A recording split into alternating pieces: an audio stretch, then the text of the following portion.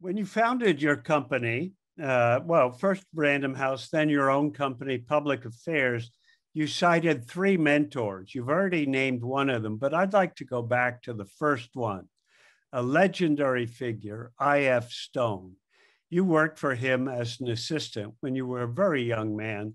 How did that come about? And what was the essence of what he taught you?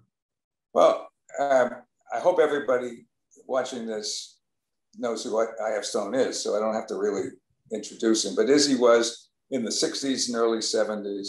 He was what today would be called, I don't know what he'd call, blogger, Substack. He had his own weekly. And the reason he had his own weekly is because in the McCarthy era, he was branded a leftist. He couldn't get a job. So he started his own.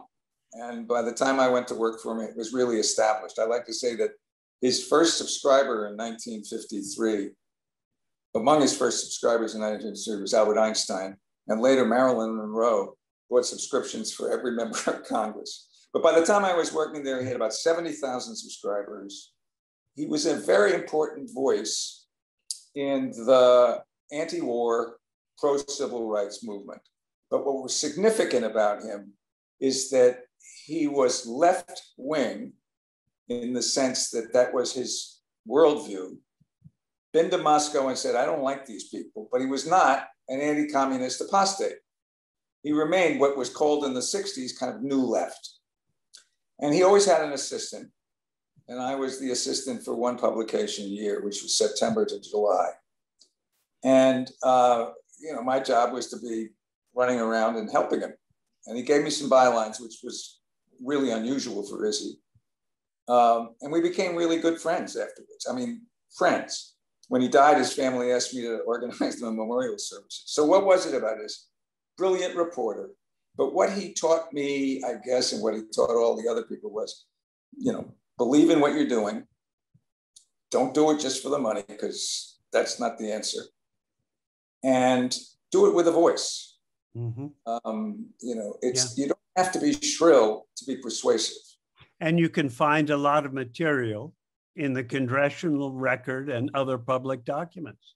Right. Now, I mean, Izzy had an incredible memory. He could remember if he saw an item in a newspaper in June and he wanted to know what it, and he would say, listen, can you get the item from June and match it with the item from December? And it was my job to get the two items and put them together. There's a wonderful documentary, by the way, which is easily available to anybody now on YouTube. It's called I.F. Stone's Weekly. And when it came out in 1973, Vincent Canby chose it as one of the 10 best films of the year. It's a little 65-minute black and white documentary, but everything you want to know about Izzy is in that film, including a very, very, very young me. Yeah, right. Well, did any of his anti-war fervor rub off on you when you were actually found yourself in Vietnam? Were you an opponent of the war? That goes to the Bradlee question. You said the three mentors. Right. And I mentioned I was about to ask you about Bradlee. Ben, Bob, and Izzy, BBS, right? But the amazing thing is, as I reflected on it, that when Ben Bradlee called me into his office, I was 26. And he didn't say, you're doing a good job. And he didn't say you're a fine fellow. And he didn't say, what are your politics? He knew I worked for Izzy. He just said, will you go to Vietnam? And I said, of course. Because his standard was, if you go, will you do everything you can to cover the story to our and to the reader's satisfaction? That was his standard. Now, whether that would be the standard today, I don't know. He didn't say, well, let's see now, Peter, what is your draft status? Or let's see, Peter, have you ever joined a demonstration? He didn't ask any of those questions. And maybe he could have, he didn't. If he had said, had you ever been to a demonstration? What would you have answered? No. The answer would have been no.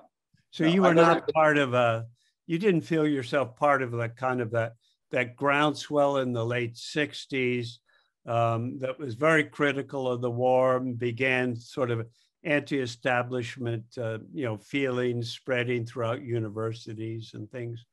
Well, John, I was a little older than that. Remember, I graduated from college. I was a product of the John Kennedy years. Right. I started college in 60 and finished in 64. And, curiously, those were a kind of they were misleading. They were the Peace Corps. They were the early civil rights the only demonstration I ever participated in was a civil rights demonstration in Atlantic City. I was there as a volunteer at the Democratic Convention in '64, but I'd been to Mississippi and I'd met Fannie Lou Hamer and I met all those folks down there. And when they were not being seated as the Mississippi delegation in the Democratic Convention in 1964, in my little tie and jacket, I went out and stood on the boardwalk next to Stokely Carmichael and shook Martin Luther King's hand. And that was the only demonstration I ever participated in. I was a reporter, and I just somehow knew that a reporter doesn't, but I don't know whether that would be appropriate today. Whether Brad, if he called me in today, would have said, well, Peter, we need to know. It just wouldn't occur to him. It just wasn't his thing. Right. What you do as a reporter, and if you got it right, he was definitely on your side, which is one of the reasons why he was such a successful editor. Yeah.